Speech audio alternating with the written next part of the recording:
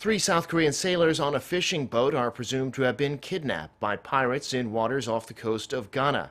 According to Seoul's foreign ministry, a fishing boat called the Marine 711 with more than 40 crew members on board was believed to have been hijacked by pirates last Monday. While moving into Nigerian waters, the pirates transferred some of the sailors, including the three South Koreans, to a speedboat, but their whereabouts are unknown. The hijacked boat, meanwhile, arrived at a port in Ghana on Wednesday, and some 40 Ghanaian sailors were released. The government says it's closely cooperating with nearby countries to find the victims and get them home safely.